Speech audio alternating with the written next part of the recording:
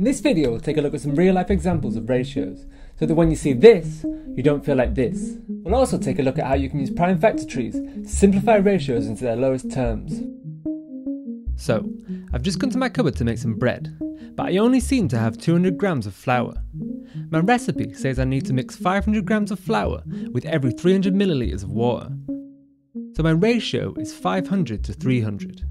I have to figure out how much water I need to add if I only have 200 grams of flour, so that the ratios remain the same. If I only have 200 grams, I have 200 out of the 500 the recipe says I need. So we could write this as 200 grams over 500 grams.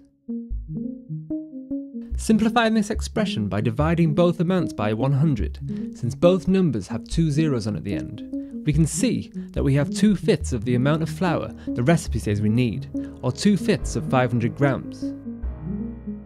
Because the amounts are proportional to one another, it means that I need to find out what 2/5 of 300 milliliters of water is.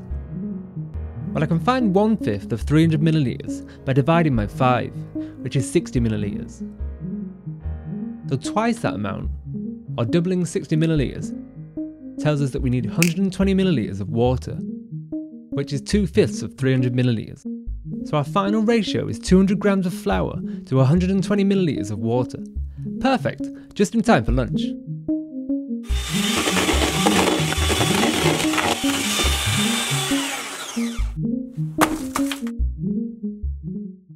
In another example, I read about a great recipe for a mocktail that I want to try out for a party.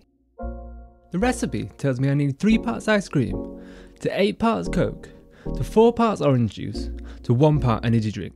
Sounds delicious. Looked great, tasted great. I'm looking to make enough for at least 64 people to have one 500 milliliter drink each. That means I'll need to make at least 32 litres of this mocktail. But there's a bit of a problem. When I was in the shop, I noticed that all the container sizes are different for each ingredient. The energy drinks come in cans of 500 milliliters. The Coke comes in 2 litre bottles, the orange juice comes in 1 litre cartons, and the ice cream comes in 2 litre tubs. So let's do some calculations. If we say that the energy drink, which is 500 milliliters, equals 1 part, that means both the Coke bottle and the ice cream, which are 2 litres, would equal 4 parts, while the 1 litre carton of orange would equal 2 parts. In my ratio of 3 to 8 to 4 to 1, that would mean that I would need 1 can of energy drink, to 2 bottles of Coke, to 2 cartons of orange juice, to 3/4 of a tub of ice cream. Adding up the numbers in my ratio where each part equals 500 milliliters, I have 1 plus 8 plus 4 plus 3, totaling 16 parts.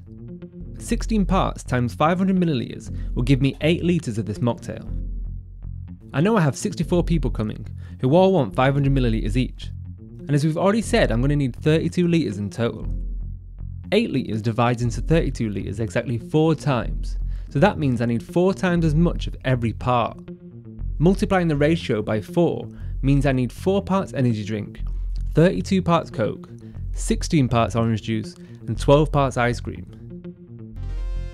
Thinking about this ratio in relation to our package sizes, our final shop would then require 4 cans of energy drink, 8 bottles of Coke, 8 cartons of orange juice, and 3 tubs of ice cream. Delicious! So attractive, and believe me, it tastes magnificent.